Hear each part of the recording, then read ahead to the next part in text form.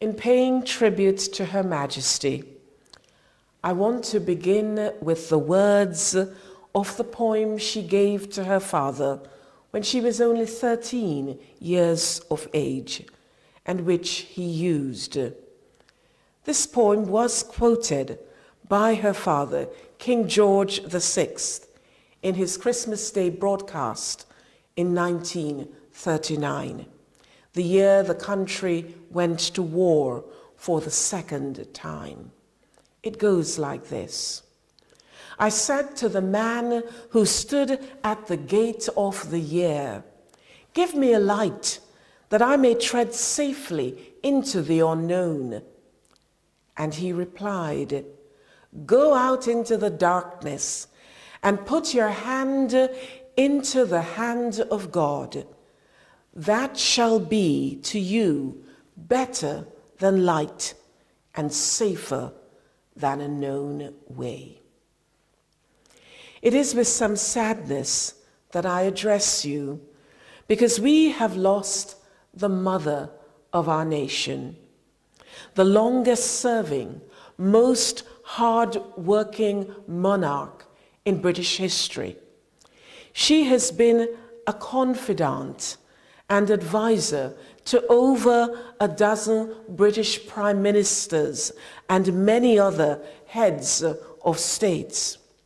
She has been the supreme head of the Church of England.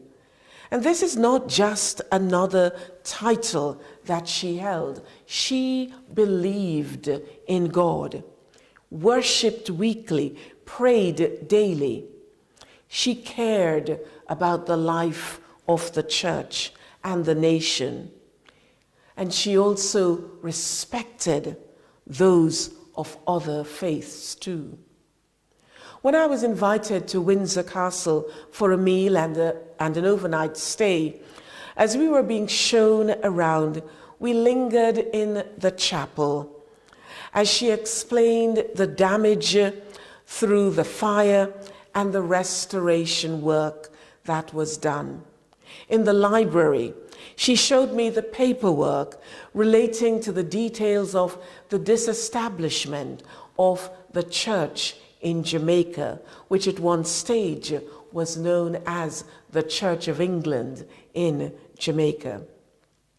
When I learnt of my appointment as one of her chaplains and inquired as to how this came about, I was told that when my name was mentioned, she smiled and said, "Oh, I know her." That placed a smile on my face.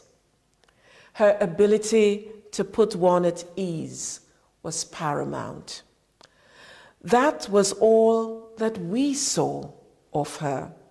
But like so many, she was also a mother, a grandmother, and a great-grandmother, beloved by her nearest and dearest.